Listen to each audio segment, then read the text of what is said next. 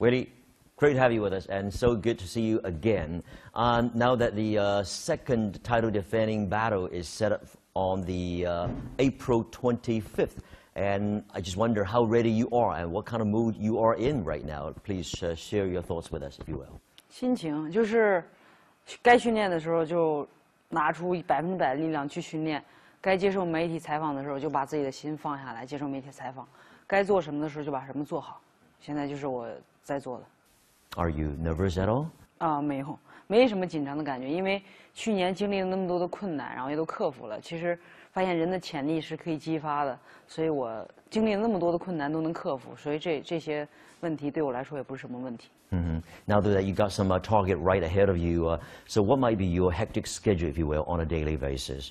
我每天早上6点半起床，起床以后吃完7点钟吃早饭，吃完早饭休息一会儿，8点会到室外去练一些体能的训练，大概练到9点，然后到拳馆9点到11点半训练。上午训练大概是3个半小时，然后训练完以后，下午本来今天下午是柔术的话是从下午3点开始练到下午大概4点半，然后再练会摔跤，5点结束。对，晚上的时候会安排普拉提的训练，主要是拉伸，然后让肌肉的深层的让身体的深层的肌肉得到训练。Every day like this? 差不多吧。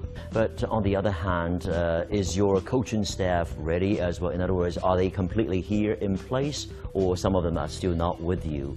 And how is their preparation for you? 对，我现在的教练团队都已经准备好了，也都到齐了，签证也都没问题。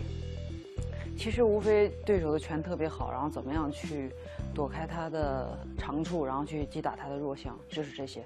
然后每天训练的也是训练的这些。然后Rose他很厉害，他曾经2次击败Joanna，他也是一个非常谦虚、非常好学的。我看他在那个社交媒体上也在练咏春，对他也在学中国的功夫，所以对我觉得他也是非常值得尊重。我觉得我们2个人都是武者，然后都是互相切磋嘛。我觉得就是中国有句古话就说的是不打不相识，打成一片嘛。就是有时候打不是说是打，我们真的是有敌意的。我们打的话，我们才能更好的去了解对方、认识对方，对，然后以武会友。Did you ever meet her in person? 其实，在我打第1次 UFC 的时候，在27的时候，第1次去美国，在洛杉矶的时候，我们只是擦肩而过。对，他在电梯，他在等电梯，我在这儿站着，我们俩大概离了有。就从我这儿到那个摄像机那儿那个位置。Did you say hi to her? 没有，但是他还不认识我呢，但我知道他了已经。对。You know that actually Mike Tyson made some comments on this upcoming battle, saying that probably, or actually in his words, you will be destroyed by her, by Rose. So what do you make of it? Why would Tyson make this kind of remarks before this match? I would like to pick your brain on that. 因为我觉得可能东西方文化不一样嘛，就是东方人说话是比较内敛，不喜欢把话说什么话说得那么满，不喜欢叫嚣，不喜欢叫板，然后这是我们的风格。然后他们可能喜欢说，他们的性格是比较张扬，然后比较喜欢那个就是说一些有时候还没发生的事儿呢。而且我觉得他也没有什么。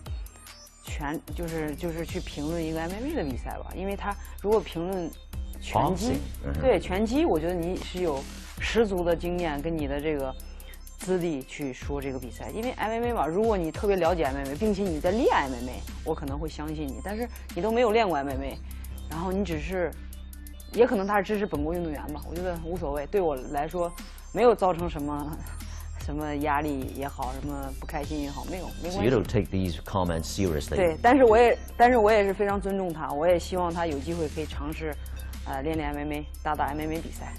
All right, we try to pass these words to Mike Tyson. 希望他可以看到这个视频。All righty.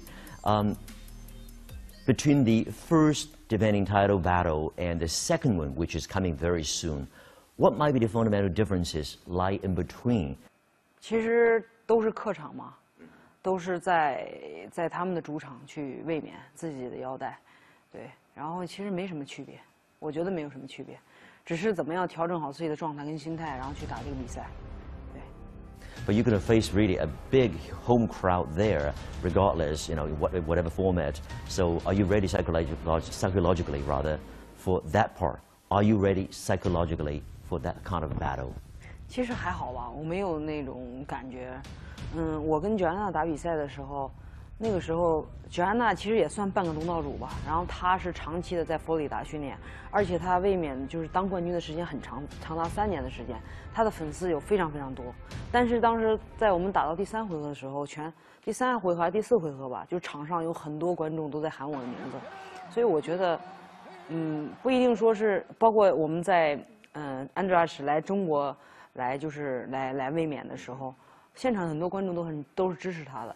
In Shenzhen, you're talking. 对，然后很多人都给他鼓掌，都为他鼓掌。我觉得没有什么东道主不东道主的。我觉得只要你上去，你把自己心态调整好，他们虚你的时候，你就当他们给你鼓掌了，就没关系。对。Since turning to the UFC in 2017, Zhang has fought her way up to the top of the strawweight division. Training is an enduring process, but the 31-year-old never eludes herself from any joyful moment of the training ground. I know that you have a very, very wonderful company. Where is she right now? Her name is Miu Miu, and your lovely, lovely dog. And how much pleasure does she really give you? I mean, I believe that must be a really wonderful company to alleviate your pressure, especially after our tiring day of training and so forth. 是的，它是一个特别好的一个陪练，也是我的一个很好的一个陪伴。然后每天早上我出门的时候，它都会跟着我，然后跟着我训练，跟着我一起睡午觉，晚上就在我床边晚上一起休息。然后每天我们真的是差不多24小时吧，一天24小时几乎都在一起。对，所以而且训练累了的时候抱抱它，然后。它绒乎乎的，然后感觉特别又很可爱。然后有的时候我训练的时候，它就会目不转睛地看着你，在那么多人群里面，然后它第一个会朝着你跑过来，然后那种感觉真的。She's never camera shy. 对，特别开心。对。Are you ready for perhaps some of the unforeseeable uncertainties on court? You know, are you thinking about these things at all? Are you thinking about these things ahead? 没有。就没有想着什么不可预知的事情，因为平时训练当中也是有很多不可预知的，然后就是拿出自己最好的状态就可以了。就你又想着，哎呦，万一要输了怎么办？万一要这怎么办？万一要那个要摔我怎么办？万一要打我怎么办？你要有那么多的想法跟那个顾虑的话，那你上场就不会发挥出100%的状态。对，所以什么顾虑都别有，上去就放松放开自我，然后打出来自己平时训练的东西，会什么就打什么就可以了。As many would say, you are almost a household name. Before you take off for the United States for this big fight, what would you like to share with them most? 最想告诉他们的就是，不管遇到任何困难也好，然后都要去战胜困难，而不是想着怎么样去逃避困难。然后我觉得人的潜力是无限的，一定要激发自己的潜力。你不试一试，你都不知道你自己有多强大。所以我觉得年轻人一定要有这样的思想。